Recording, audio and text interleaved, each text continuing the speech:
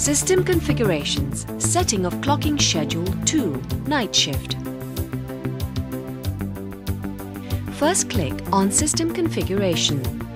Select and double-click on clocking schedule. We now need to specify the night shift.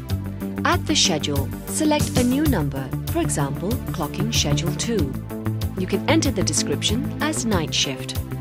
Define the day type. Next, define your working time for all the days.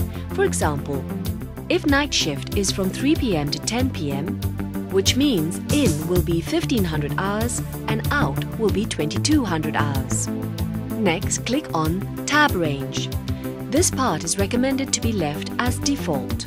However, here you can specify the maximum time that a particular clocking falls into the time slot. For example, if I want clocking until 8 p.m. to be entered into the in slot, I would enter 2000 hours into the in column.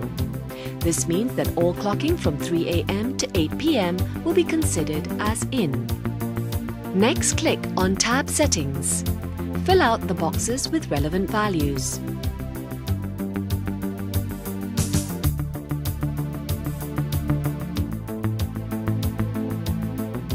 The ninth option is to select whether you want to enable calculation of overtime before in time. Since we're setting night shift now, it is very possible that users will come in early to work as overtime. Check this box for night shift. We can now finish with setting all 3 different clocking schedules or shift time.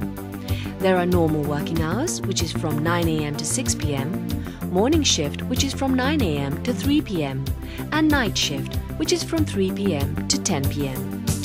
Click Close button. Next, click on Apply to save settings.